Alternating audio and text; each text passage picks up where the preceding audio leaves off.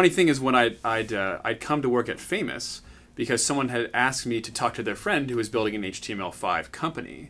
And I thought I'd go meet this young man and say, listen, don't throw your life away. You know, native's the way to go if you want to do anything serious in terms of UI. And then he showed me what he and the CTO and the early employees had been able to build, the infamous periodic table demo, which is essentially a 3D representation of one of the hardest things to do in JavaScript/HTML up until now, which was the scroll view, infinite scroll view with momentum feeling smooth and natural to the user. And when he showed that to me, I knew there was something there that I had to investigate further. So since then, I've been digging deeper into the possibilities of making beautiful, sophisticated UI, animation, all the things people are used to with high-powered applications fully available to the WebKit browser engine.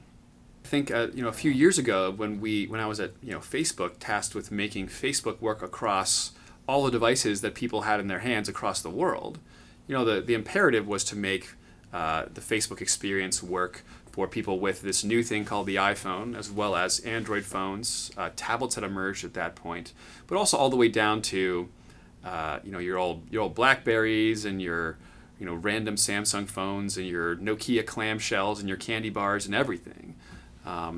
And now making applications work across the devices that people have in their pocket, for the most part, means getting it to work on WebKit, Gecko, and Trident. And these engines have come a really long way over the past few years, to the point where you can actually build pretty fully featured stuff using those engines and JavaScript now.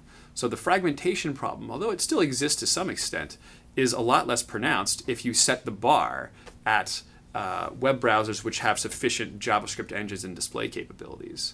So I think the big trick is, with Famous, in order to enter that game, in order to have an experience of sufficient quality, you're going to have to come in with a WebKit device. And again, when I say WebKit, I mean WebKit, Gecko, Trident.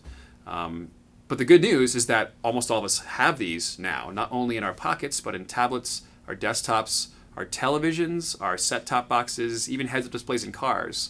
WebKit is pretty universal at this point. So that fragmentation issue, which had forced us down to the lowest common denominator of display HTML, is no longer the problem.